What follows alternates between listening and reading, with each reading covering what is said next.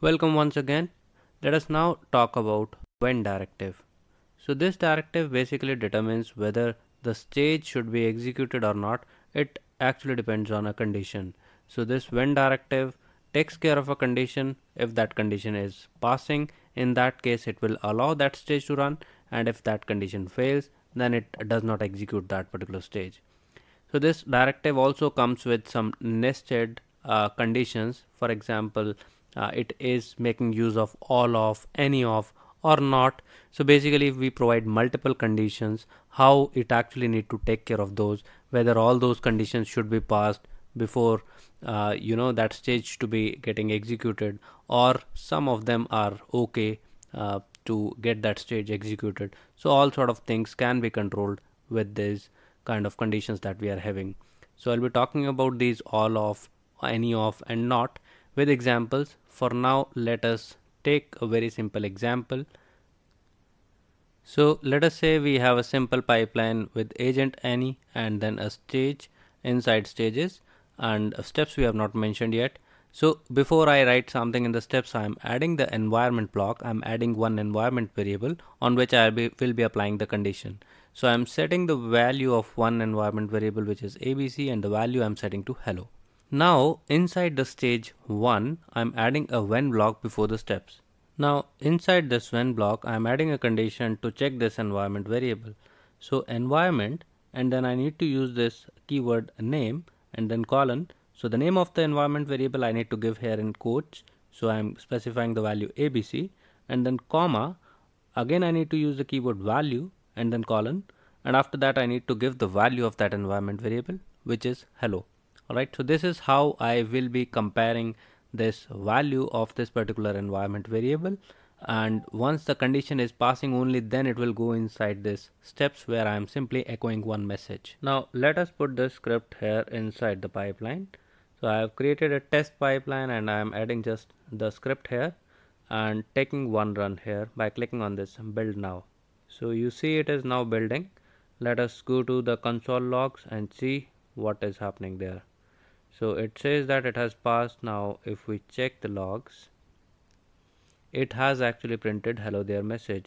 So that means it has gone inside the stages steps, and that means it has actually verified the condition, and that's why it has executed the steps.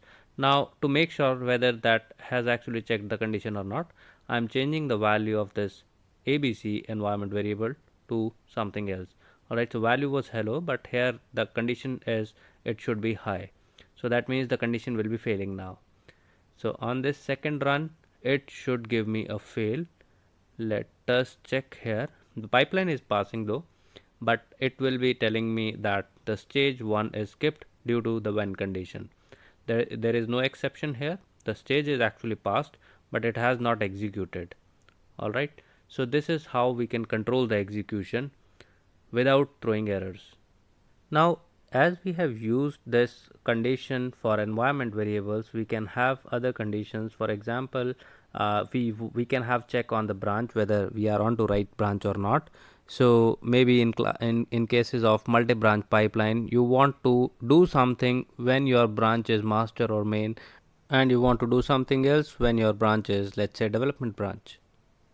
Now when you are giving branch, that does not mean that you can only give this condition which is related to branch, but you can also specify a condition for environment variables. So multiple conditions I can put here inside when block, and then if I want to check all the conditions, I can surround it by all of. If I want to check only specific conditions or maybe one out of those conditions to be true, I can say any of. So even if one condition is passed out of all the conditions, still the stage will be executed.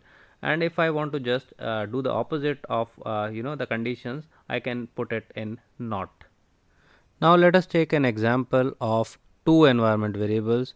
Here I do not have this multi-branch pipeline, so I cannot make a check on this branch. So I will show you this all of and any of with example of two environment variables. So we have one environment variable which is ABC. I create another one, let's say DEF, and I give it another value, let's say hi. Alright, so I want to check two conditions right now. So I am adding another condition, that environment name, and the name of variable is DEF and the value is hi. Alright, and I have surrounded it by all of. So that means all of these conditions should be true to print this hello there in the output. Now if I change this def value to Kamal in the condition, so that means this condition will be failing. But if instead of all of I surround it by any of, so that means still the first condition is passing and it should execute the stage. It should print the message. Here if we run it, we are seeing some error, and here the error is coming on def.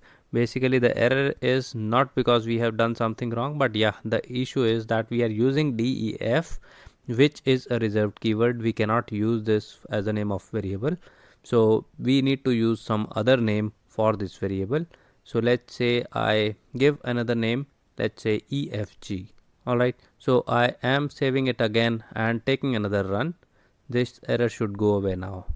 So you see the job has passed, and if you go inside the output, you see it has printed hello there message, because one of the conditions was true and we have said that any out of those conditions should be true to execute that. So if you see all the options here on the pipelines reference book, or I would say Jenkins.io documentation, you will see all these options which we can use, which are straightforward. So I will leave this to you. You can refer these examples and try to include in your pipelines. And in case you have any questions or any doubts, feel free to post your questions. I would definitely love to reply to your questions, and also if it requires me to create a new tutorial, I will definitely add that for you. Now before we move further, there is one thing that I would like to tell you is that in the pipeline stage, if we are having an agent and if we are having this when block, so basically for that particular stage it goes into that agent first and only then it checks the condition. But if we want that even before going inside that agent, it should check the condition, and if the condition is failing, it should not even go inside that agent. That can be done with one flag. So here we are talking about this option, which is evaluation of or evaluating when before entering to the agent. So we can see this example. We have this stage example deploy, and in that the agent is given as, let's say, some label, and the condition says branch is production. Now in this when block itself, we are saying that before agent true. So this means that before even entering that agent, this condition should be checked. So if this flag is set, it will be executing this when block before entering that agent. And if you do not specify, by default its value is no. So similarly, we have another option which is a before input, which get executed before the input block. So if you want to execute this when block before this input block, you need to set this flag to on. That means true. I hope this is clear to you, and if this is clear, let us move on to the next topic.